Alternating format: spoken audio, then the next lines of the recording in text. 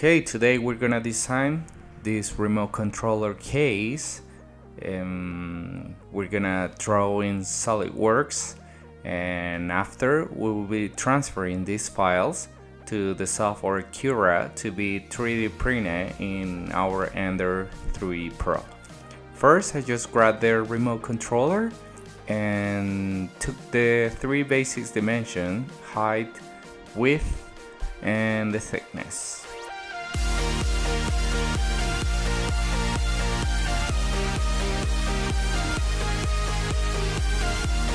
I took the thickness, included the buttons, so I will have more gap to design. So first, I just open the Solidworks.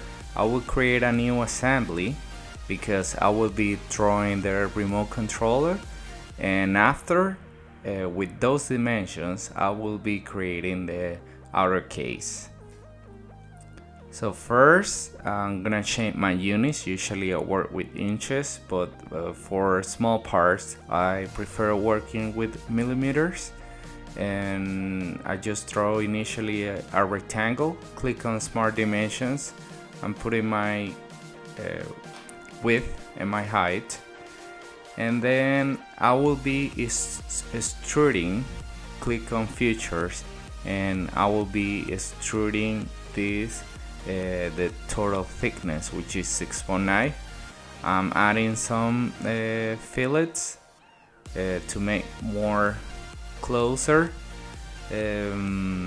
appearance how is our real controller. After we have the controller, we're gonna continue to design the case. So I will be clicking Insert a new part. I will select the top plane, and first we're gonna draw a rectangle. I wanna make my case flush on the top, so the remote is gonna be exactly flush with the top of the case.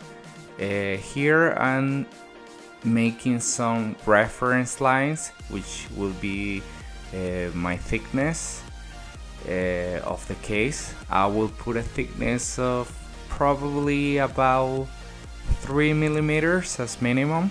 I don't want to go too low because, as recommended by 3D printing, 1.2 millimeters is the minimum usually.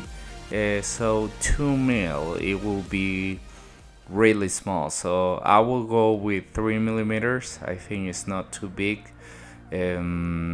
or too small, but this will depend on you if you want to design a case for your remote control. I want a gap of 2 mil, so the remote control is gonna have a gap between the size of the remote and the width of 2 mil exactly, and the total height I just designed to be flush. Okay, if I'm designing a case and it's a box, I want to put a space so the people is able to grab it from the middle. So I'm designing here other rectangle.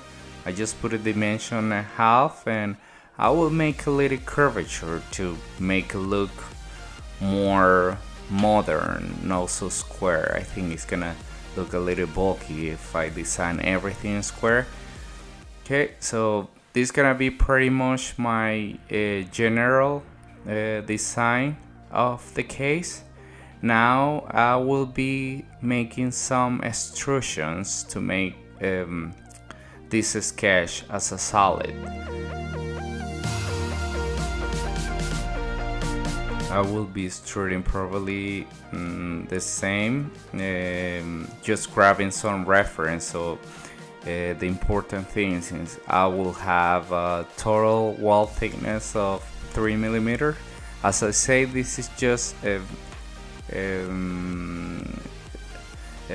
base of my design, but you can change these dimensions. If you really don't have experience in SolidWorks, I would recommend you check my other tutorials, which I explain all these features really easy step by step, so you can understand. Okay, so after I extrude my case, I want to make it hollow. So I'm just gonna draw here another rectangle on the top, and I'm gonna do an extrude cut. And the extrude cut, I'm gonna select the option, so it's gonna be pretty much 3 mil offset from the bottom surface. So I'm clicking here the contour, which is the inner rectangle, putting the option offset from surface, and the surface I'm gonna select is from the bottom. So I want 3 mil extruded cut from the bottom, and this is a preview how will be my cutout, and this is how it's gonna look when it's built. Hopefully it's gonna be very accurate. I'm just following here my cut, so people are able to access with just the fingers, pull it out, the remote control once it's in. Okay, right now I'm just gonna open the part because I had to parse the remote control of the case, and I'm pretty much isolating the case so I can save it as a separate file. I will open my software, Ultimaker Cura. You can download this software for free. Just Google Cura software 3D printing and it will show up in Google. So this is my Cura software. I can open my Solidworks file from here.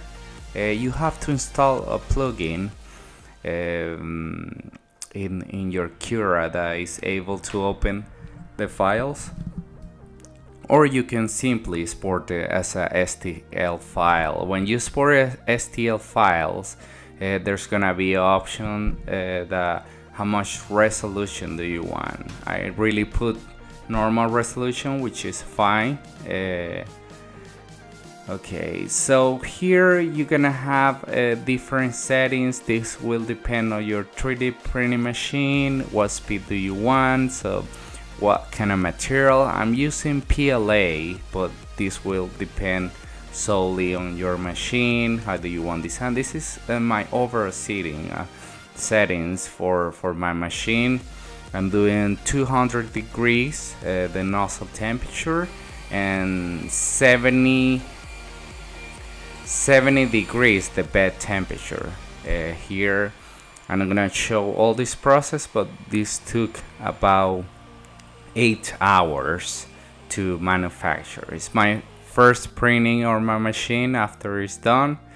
I was happy, but no 100%. I think I should make with more resolution on my part. If you have any questions, just leave me in the comments. Here you can see a little detail. I put a double side tape in the back, and this is the total result. As you can see, it's completely flush. The dimensions were very accurate. I hope you enjoyed this video. Please don't forget to like and subscribe. Thank you.